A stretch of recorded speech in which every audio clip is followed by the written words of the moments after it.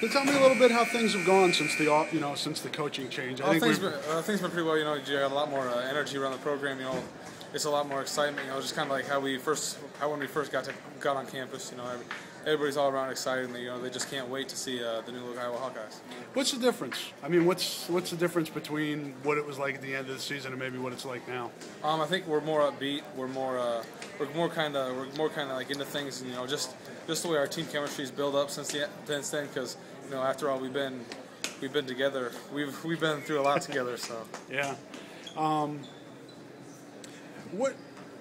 When you say the chemistry's better, did it feel like there was kind of, when you're losing, it's tough sometimes. It creates just people being in bad moods and things like that. Did you just think that that's kind of built some character with this team? How you guys kind of went through? This team, as we've been through a lot together from from just like the losing aspect, and then going through that coaching change. Going through everything. Everybody asking us, "Oh, what do you think?" And yeah. so we've grown together as a team, and because we've just basically stuck with each other since that's all we've had the last since this year. What does Coach McCaffrey talk to you about? What are his expectations for you? He said just to be a trigger man. Grab offensive rebounds or grab the rebounds, outlet pass, and he told me to keep working. He told me to keep hitting the jump shot, and he goes, "We'll institute a low post game." It seemed like the contrast in styles between the two coaches.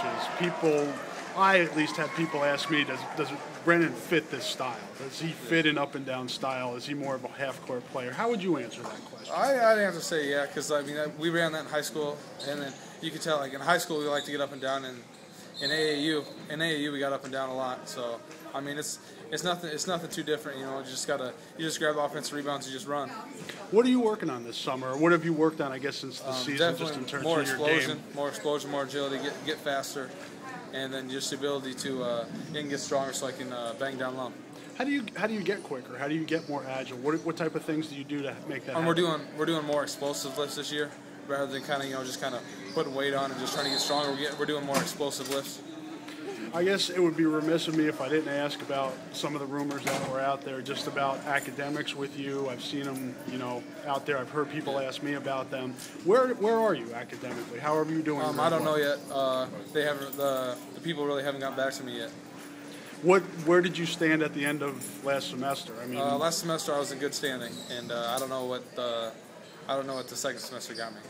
You mean or the first semester I was in good standing. I don't know what the second semester got me. How do you feel? Do you feel like you're going to be okay? Yeah, I feel like you're confident. Yeah. Why? Just because this is a great place, and I did everything I could. If not, I could have worked a little harder, but I think I got to where I would be all right. When will you know? I have no idea. Is it tough not knowing? It's really tough.